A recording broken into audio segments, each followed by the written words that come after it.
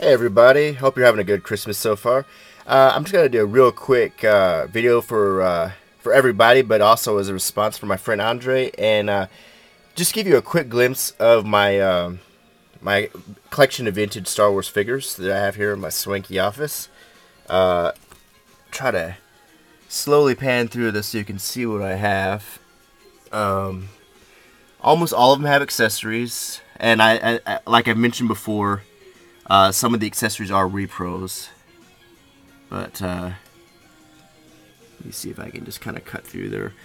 And I'm gonna focus on the Boba Fett.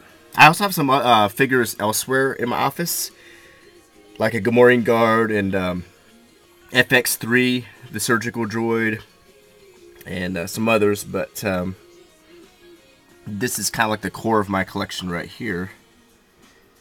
Okay.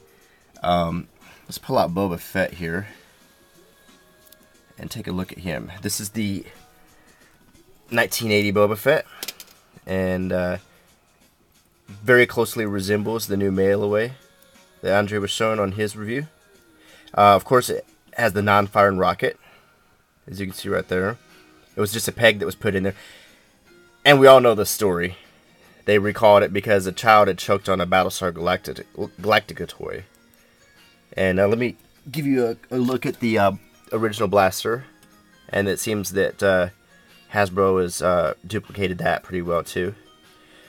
Concerning these figures, loose-wise, the most valuable one arguably is the indoor Luke with the battle poncho on. Pretty much the most difficult one to get loose. It's one of the last 17 figures. Another one that's pretty hard to get would be the Han Solo and Carbonite figure that came out as well. The last 17s are pretty much the hardest ones to get, and this is one of them. So I'm pretty glad to have that one. And anyway, this was just a quickie video here.